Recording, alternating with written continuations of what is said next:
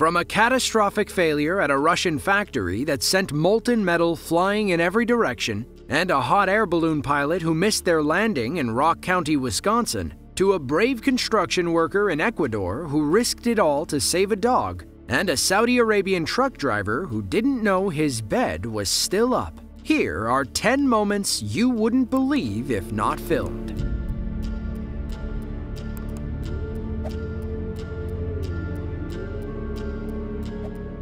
Zibo City is a prefecture-level metro in Shandong Province, China. About 3.1 million people live within the urban area, with another million in the outer city limits. They claim to be the birthplace of soccer, though many football fans, especially in the UK, feel differently. After seeing this video, they might be the birthplace of road rage. On December 3rd of 2022, a black SUV and a dump truck stopped ahead of a railroad crossing. The train was fast approaching, which made the entire internet question what happened next. Anybody who's paying attention can tell the train is coming. Then, the dump truck rolls forward and pushes the SUV onto the tracks. The rail worker has no idea what's going on. He lifts the arms to let them through, but they stop midway. Then the truck driver backs up, taking the arm with him. Things get stranger when the people in the SUV get out of the car. Why not keep driving? You're literally about to get hit by a train. After a quick time lapse, the driver steps on the gas and misses the train by a few inches. The truck driver claims their brakes failed. The internet quickly accused him of foul play. After all, his brakes worked fine after he backed up. Looks a little bit more like attempted insurance fraud to us.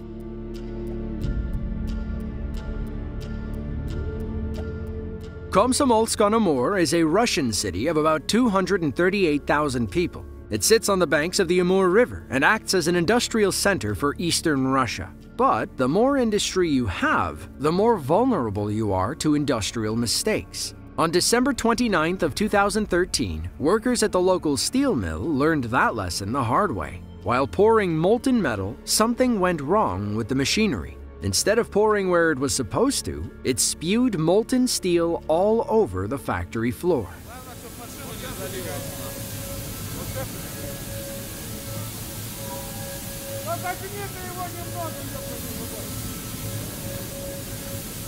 Красота, блядь!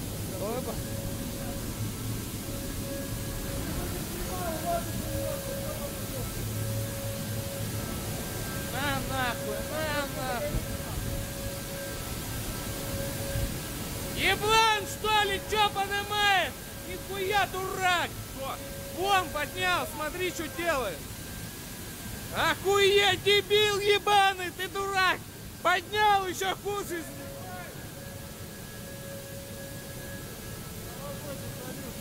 Пиздосно! В 4-й бригаде насрали. Ну да и нам нахуй! Там все.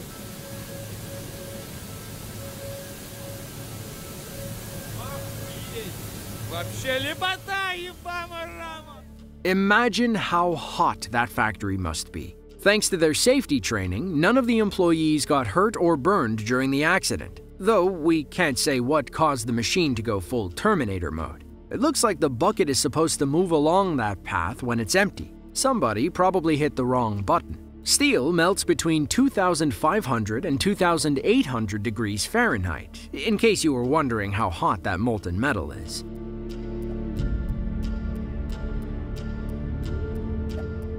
Bushfires are no joke in Australia. Just ask the Dunmore Rural Fire Brigade based out of New South Wales. They're like the wildfires we see in California as the weather gets hot and the land gets dry. Australian bushfires are as dangerous and just as deadly. As a learning lesson, the fire brigade released shocking dashcam footage to show how quickly one of these bushfires can spread. The scene goes from a green rural road to a fiery nightmare in under 3 minutes. The date was January 4th of 2020. According to the brigade, they were tasked with protecting property ahead of a southerly wind that would spread the fire further. At the start of the video, things don't really seem that bad. Crews were standing around checking homes and waiting for supplies from other units. Notice how at this time, there doesn't appear to be any wind at all. Well, about a minute after that, the wind began to pick up and the scene took a dramatic turn. By now, most of the fire brigade was quickly leaving the scene and heading to safety, but one truck stayed back and captured the full intensity of the blaze. Winds picked up to roughly 62 miles per hour. Only 2 minutes after the video began, the scene looked like a hellscape. As the minutes passed, so did the fire, crossing the road and continuing on its path of destruction. Around the same time, those inside the truck activated the cab spray to protect themselves and their equipment from the blaze. This is basically a built-in safety measure that sprays water out in all directions surrounding the truck to stop it from catching on fire. A few minutes later, and the worst is behind them. Just as a reminder, this is what the road looked like less than 10 minutes prior. Thankfully, everyone got out in the nick of time. The video was released as a reminder of how quickly a fire can spread, and how helpless you become in such a dangerous situation.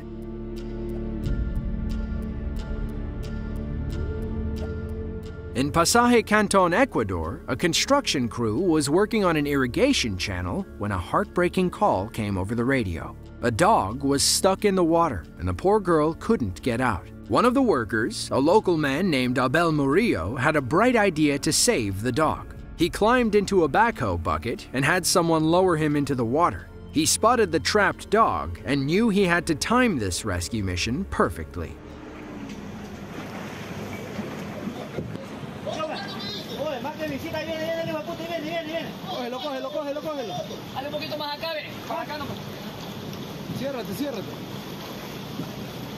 Ahí está bien, Abel. Se mandó para allá, hermano. Ahí viene. Cierra, para hijo de puta. Ven, llámalo, ven. Ven. Ahí va. Cógelo, mamá, ven, cógelo.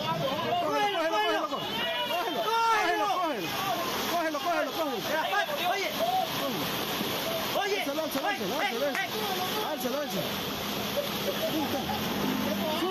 Súbelo, que se mueva. Murió, maricón, vale ver.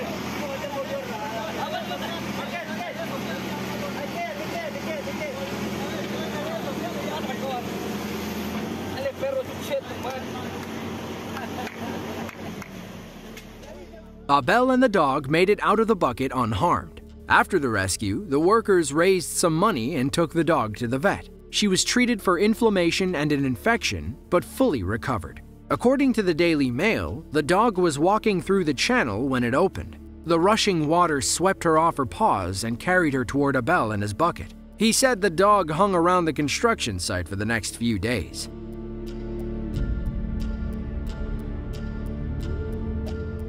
Hikers from around the world flocked to Lake Waikaremoana in Te Urewera, New Zealand for a one-of-a-kind outdoor adventure. The lake features a 27-mile hiking trail that takes 3 to 4 days to walk. Thankfully, you can stay in reservable huts along the way. In October of 2015, a group of French hikers ventured into the Lake Waikaremoana Trail. They came across the Hopuruahain, a 213-foot suspension bridge built to hold 10 people. Since they were only a group of 4, they shouldn't have had any trouble. The bridge had other ideas. Nous arrivons enfin au dernier pont suspendu de notre Great Walk.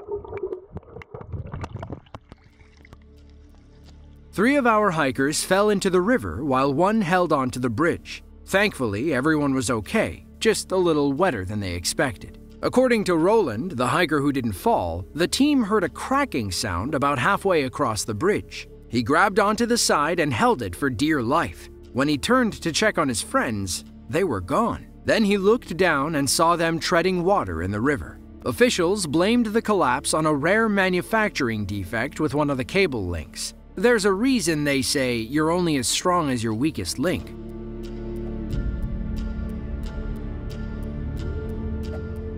We rely on trucks for everything. Look around you. Most of the objects in your home were probably on a semi at one point. But some trucks are too big for their own good. Things can get dangerous when the drivers aren't paying attention. Take this trucker in Saudi Arabia who forgot to put the bed down.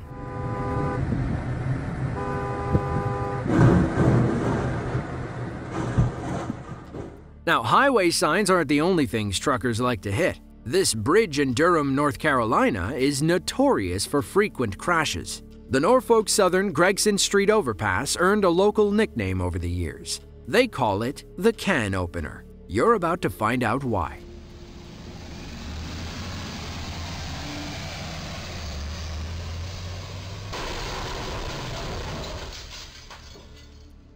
The can opener has an 11-foot 8-inch clearing. That was the standard height when they built it in the 1920s. In 1973, the standard increased to 14 feet to accommodate big trucks. Bridges constructed before that time did not have to be rebuilt. As you can imagine, truckers are used to driving under more modern bridges. Take these movers, for example.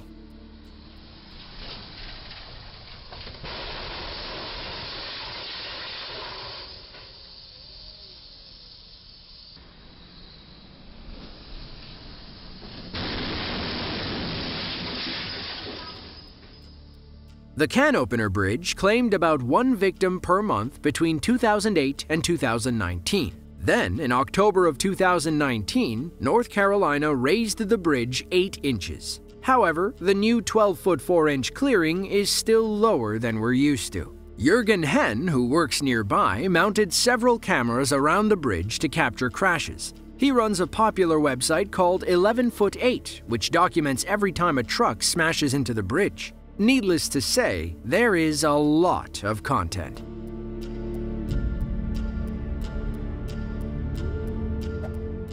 Janesville is a small city in Rock County, Wisconsin. They're known as Wisconsin's Park Place, with 2,590 acres of park systems to play in. Yet, with all that open space, this hot air balloon pilot couldn't find a spot to land.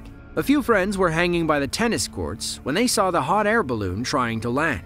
They thought it'd be cool to record. After all, it's not something you see every day. But what happened next was even crazier. Where are they going? I missed it, so I have to go.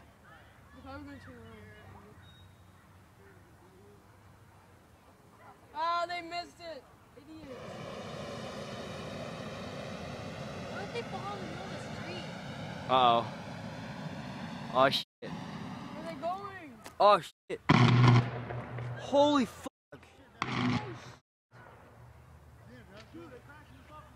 Holy shit.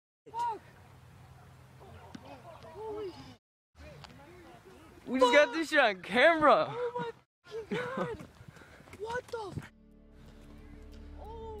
These kids couldn't believe their eyes. Curiosity drew them closer to the accident, but it sounded like someone told them to stay back.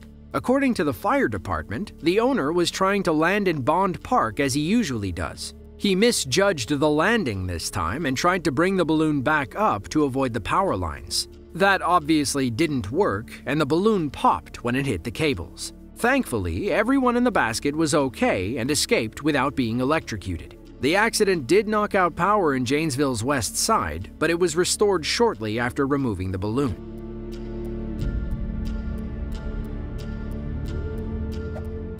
Lake Don Pedro is a small community in Central California. To cool off, the locals like to splash around in, you guessed it, Don Pedro Lake. They have 160 miles of shoreline and 13,000 acres of water to enjoy. Most people spend their time boating or fishing, but in the summer of 2019, everyone was playing poker. This guy's houseboat must have had the lucky tables. Those are like $75 cheers. Can we just... I don't know, why are these Oh! I've never seen this in my life. No, that guy just got out. That's what I'm saying. You and your glass This is the Titanic, yo. Wait. This is 2019. Don't you know how to do it? Here we go. Oh, here it goes. Here it goes. It's those people, dude. Can you imagine? He built years. He's crying. Oh, dude. Look at him in the back. No. Where do you see him? Where is he? He's probably So it's gonna be pontoon up here in a minute. He's crying. He is crying. Crying, yeah, he's crying. Pontoon up in a minute. Shit, Look at the line. Look at the line. He's getting tight over there on the far side. So what's that mean? Oh, it's gonna pop it. Pop it Snap or- it? Or Holding There's it. a tree down. It's holding it. is it on a tree? No. Pontoons are going That up big in a rope is minute. holding it. That one right here, right? Like the booty or whatever. That rope. I'm gonna cry. And even my boat. Look at him. I think it's these ones over here in that my pink and the God. salmon shirt. He looks real sad. He's crying. Look at him. You see him? Oh yeah, there they go. There they go. There they go. I'm gonna get their boat. Oh, you have all of this on your phone.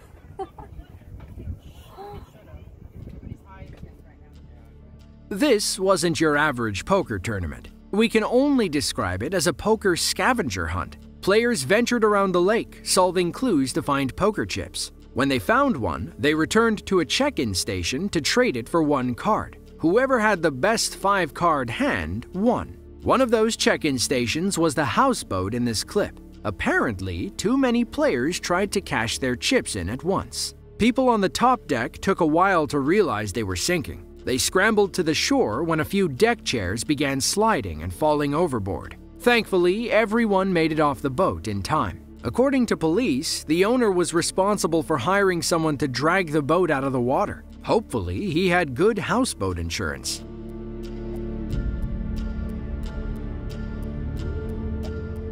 Bears are probably the last thing on your mind if you live in New Jersey. But if you live in Jackson Township, you may have heard of the friendly neighborhood black bear who knows how to close doors. In November of 2021, Susan Kehoe, a local bear activist, opened her front door to find a massive black bear sitting on her porch. Instead of panicking, like the rest of us, she stayed calm and simply asked Mr. Bear to close her door.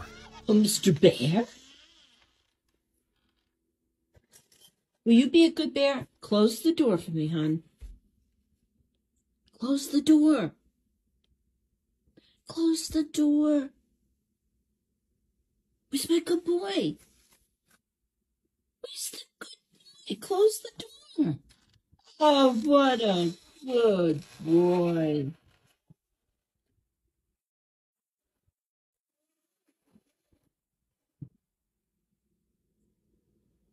All the way. Still half open. Still half open. He's... What are you doing? You're holding on to it. Now close it. You playing games with me? We can't stress enough how dangerous bears can be. If you open your door and see one, close it immediately. Don't ask the bear to close it for you, and don't let the bear inside your house. Susan is either crazy or the bona fide bear whisperer. After all, she's known for her interactions with local black bears. In 2010, she got a year's probation and a $1,250 fine for interfering with state biologists trying to tranquilize a bear and change its radio collar. 2 years later, she almost got in trouble for intentionally feeding black bears, but was found not guilty. She's lucky too. Feeding bears is very illegal in New Jersey and comes with a $1,000 fine.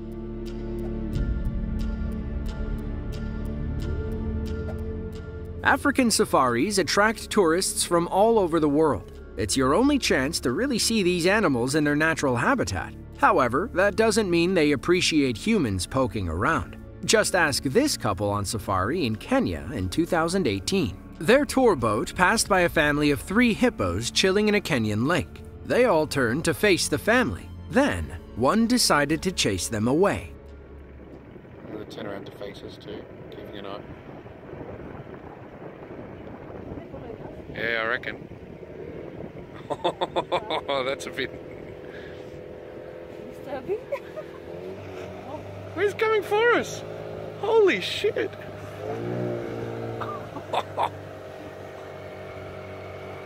Oh my god!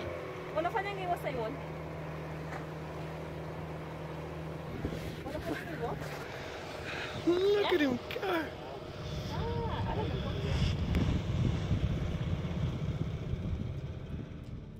Fun fact, hippos can't actually swim. They're too heavy. Instead, they gallop across the bottom and jump up when they need to breathe.